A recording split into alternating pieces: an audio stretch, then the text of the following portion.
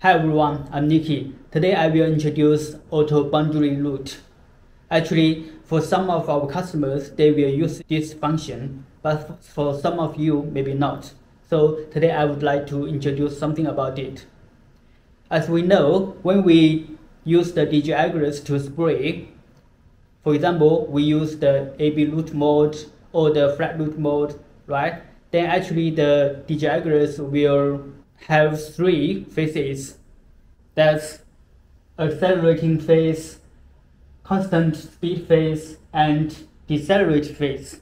Okay, which means after takeoff, the djaggers will at the beginning accelerate, okay, and then the speed reach constant, okay, and then to decelerate,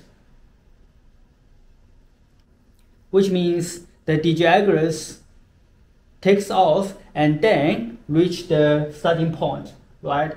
And then its speed will increase, okay? And then to constant speed and then decrease its speed at the end of the route, okay? So as you see, the flying speed actually at both of the ends is totally different with the speed at the middle, right? So djaggers could not spring evenly at both ends of the routes. Now we should find a good way to resolve this issue.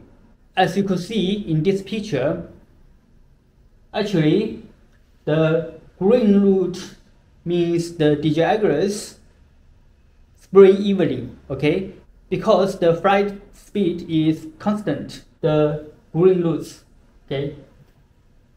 But at both of the ends, here, actually the speeds are different. And also we could design the function at the beginning and at the end of the routes, it will not spring, okay? The yellow parts, okay? Because when the speed increases or decreases, then the spring system will stop working, right? So we have to think about a way to spray here again at the end of the spraying. So now the auto boundary route counts. After spraying all the routes, then the djaggers will automatically spray around the boundary route, okay, in this way. So finally, djaggers will spray all the routes in the field evenly, okay? But the condition is that we should turn on the auto boundary route, okay? And also we could use this function in new scenarios.